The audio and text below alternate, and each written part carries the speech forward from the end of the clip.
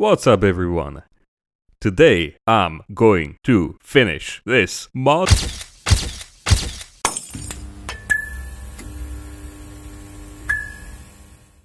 So the last parts needing attention are the fuel caps, exhaust, gun barrels, and machine guns, I think.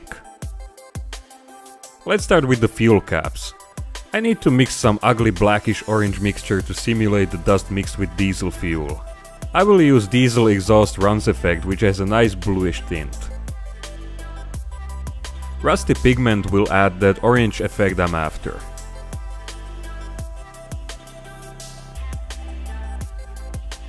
And murky water, which is a brownish enamel gloss, will keep the mixture glossy.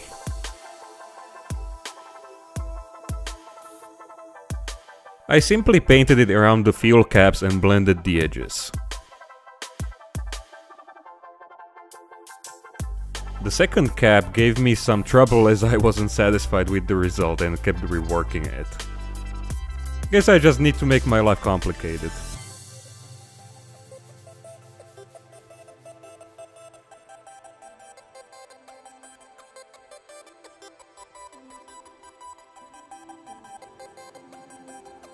Now it looks okay, so let's finish the exhaust. First thing I needed to do was to add more dust under the pipe.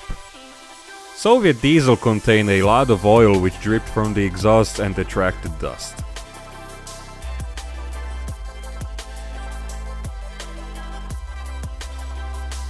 I like to simulate smoke effects around exhaust with dark grey pigments. I just brush the pigment dry, keeping the effect subtle. And then, this time using diesel exhaust run straight from the bottle, I painted a small streak running from the pipe and blended it.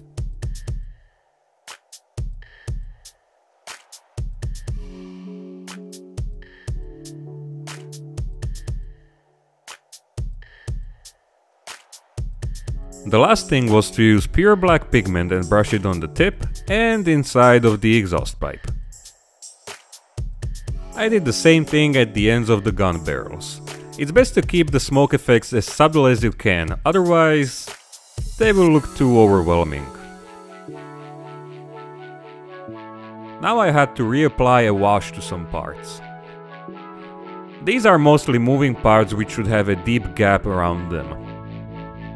Hatches and gun mounts are a great example of this. Rust and dust tones found their way into them during the weathering process and it didn't look so good. You will often need to go back and forth with techniques such as this to achieve a nice sharp finish.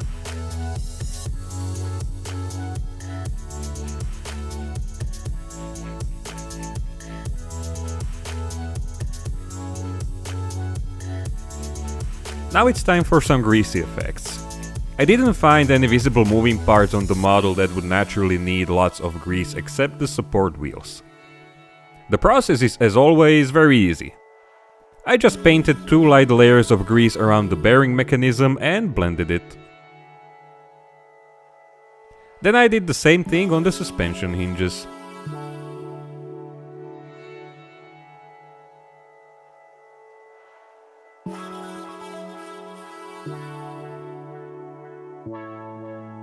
And now for the most sophisticated tool in modeling. Pencil. Going over exposed and chipped parts with graphite is the best finishing touch, because it will give them a nice metallic sheen. It's one of the most simple, most important, and most overlooked and forgotten part of the painting process.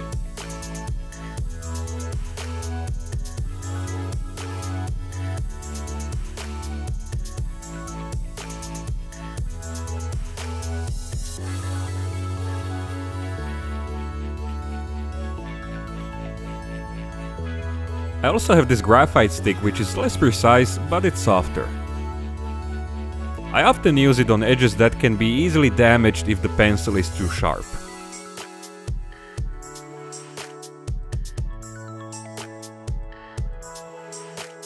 But more importantly, I have it as a source of graphite powder.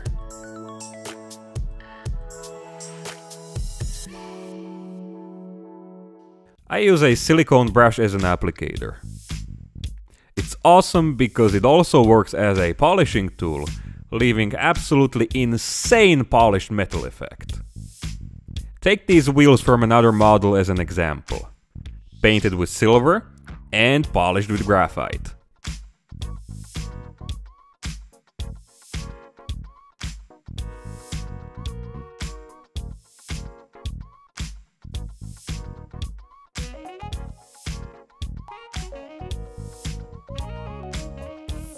And boom!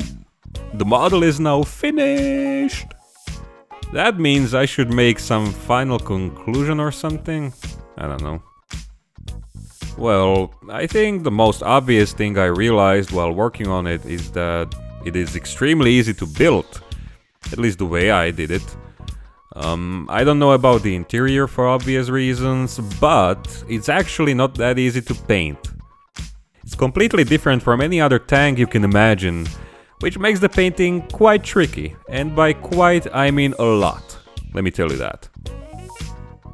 So, if you're thinking about building this model, and you probably should because it's one hell of a unique model, my advice to you is be more careful with what you're doing. You might get surprised that stuff you feel confident about will not work on this subject. I learned that the hard way several times with the track, mud, and the streaking effects, to name a few situations. Also, I feel that I'm a much better photographer than a filmmaker, so I made some final pictures of the model. I also made an Instagram account, which you can see on the screen right now, and it's also linked in the description of this video. So if you want to see all of those pictures and maybe study them more closely, it will make me truly happy to see you guys there dropping me a follow and maybe a like or two.